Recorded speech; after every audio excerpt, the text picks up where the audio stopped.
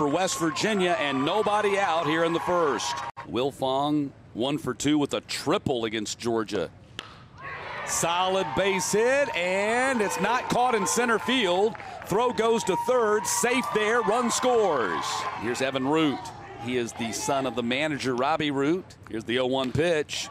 Back up the middle, another base hit. 3-0.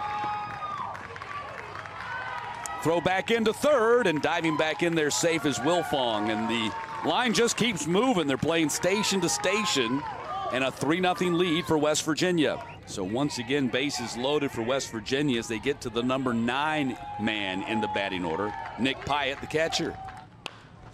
Hit by the second baseman into center field. Root scores. Here comes Julian. He will score.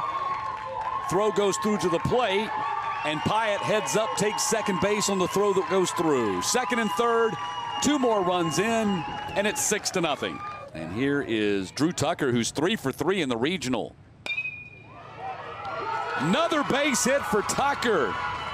Here comes Sylvie. He scores. Alabama on the board, first run of the regional, and they're fired up about it. And Drew Tucker's 4 for 4 in the regional. Solid base hit, slammed right back up the box. And it's 8-1. And that'll get Justice Jones to the plate. On the ground to the shortstop. That's going to score a run. Out at first. They get him there. Then they throw it away, trying to get the runner at third.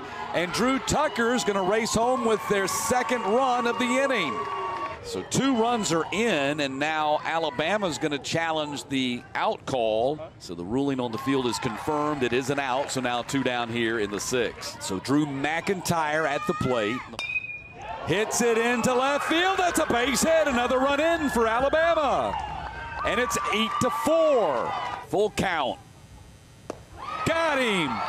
And Evan Root and West Virginia finally finish off Alabama 8